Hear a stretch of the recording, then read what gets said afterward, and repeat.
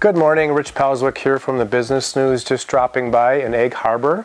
Today I am at Hatch Distilling Company and I'm here with Chris Radel. Chris, you are the owner along with your wife Emily? Correct. Can you tell me a little bit of the story about how you got started, when you got started and how you got started? Absolutely. So I started in the poultry industry, growing eggs and hens for large markets, mainly further processing for McDonald's and large restaurants. That turned into a desk job, and I was really interested in doing something that got me a little closer in relationship with agriculture. In daydreaming, I came up with the idea of a distillery, and here we are today. So we landed in Egg Harbor and built the distillery, and then kind of a play on words and a play on my past history, we started Hatch Distilling Company. And when did you officially start that? We opened to the public in 2018 in July. Okay, so just a little over 5 years. Right. So we have some barrels behind us. Can you kind of explain what's in here and the process of, making this? Yeah, so everything that we make, we try to have a sense of place. And so we make a lineup of spirits from local grains, local honey, and then local fruit.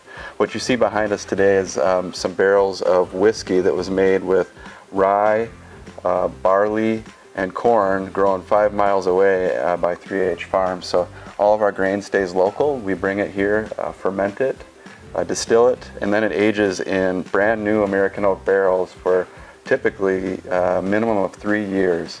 So what you see here today is about a year-old barrel aging, and hopefully in the next 3 years it'll be turned into a bottle of whiskey. So you can divide this room into a cold side and a hot side. Everything on this side of the room is temperature controlled, and it's where we do all our fermentations. If we're making whiskey, for example, we'll do a fermentation where we take grain and mix it with hot water. We add yeast, and the yeast converts the starchy sugar from the grain into alcohol. We'll take the 10% alcohol mixture and move it into our still, 500 gallons at a time. And what distillation is heating up that mixture and boiling off the alcohol. So alcohol evaporates at 172 degrees Fahrenheit, which is well before the 212 degrees boiling point of water. And we capture that alcohol vapor, recondense it, and turn it into liquid, and that's what makes our distilled spirits. Do you have any idea how many gallons a year you produce? Yeah, so we produce, it's tough to measure in gallons because everything goes up and down in proof. But I can tell you we produce around 150 barrels of whiskey a year, and then we do probably about the same equivalent, so let's say 3,000 to 4,000 gallons of spirits that don't require aging. You told me an interesting story about the gin, how it has to be sourced from juniper berries. Yep. So talk about that story a little bit. Yeah, that's a great one. So what's really neat about gin is that it's required to be flavored by juniper berry. Juniper berry happens to be native to Wisconsin, so the common juniper grows throughout the North Woods, and we go out and forage for those local juniper berries ourselves and fight off the mosquitoes in the fall to get those. Juniper berry has that flavor that you think of when you've thought of a bad experience with gin, and you think of that pine tree kind of flavor. Juniper is an evergreen, and it's the predominant flavor in gin. Have you done that this fall yet, or will you be getting out there? Nope, it's been done a little bit this fall, but they're just turning ripe now, so we'll be getting after them soon. And I sound like I'm taking the credit for all that hard work. Our distiller, Caleb, does most of that work with his dog, Juno.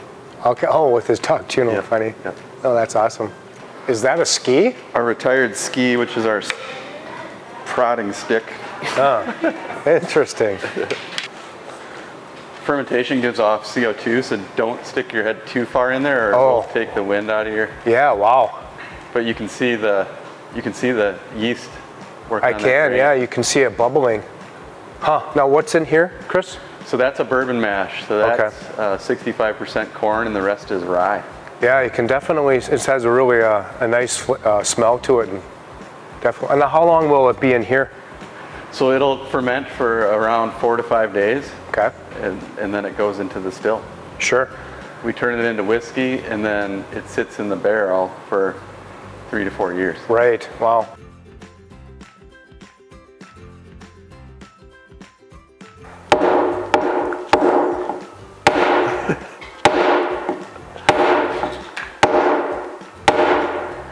And one more.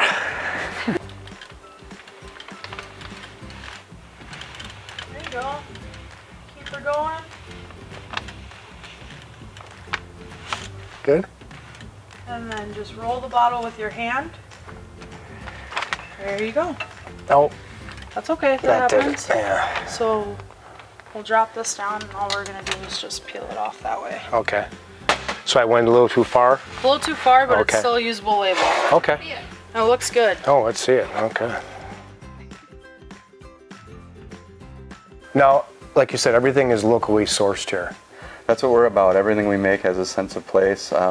Most of our products are sourced from within a 5-mile radius of the distillery. Awesome. Then you also talked about having a wine side of the business as well. So can you talk about what we see here? Yeah, we do. We have a wine and mead side of the business. So mead is wine made from honey.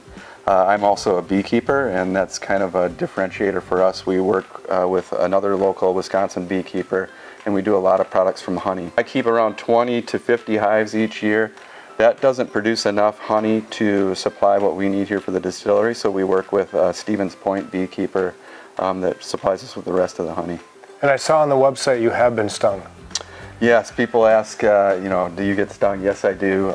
It's part of beekeeping, but I can tell you build up a tolerance to it. Sure. Now, you also had told me prior to us talking that today would not be a good day to go visit the bees. Today would not be a good day to go visit bees because they are a little moody when the weather gets bad, like some people we know. Sure, sure. Yeah, so it's best to visit bees when the weather is great. I think that's great, Chris. Thank you so much. Thank you. Appreciate it. I ended my day by traversing all over Door County in search of the elusive juniper berry, but maybe I just wasn't looking in the right spot. I'd like to thank Chris and staff from Hatch Distilling in Egg Harbor for showing me the ropes when it comes to producing spirits. Until next time, Rich Palzewic from the Business News, signing off. As always, thanks for watching. Just dropping. Bye.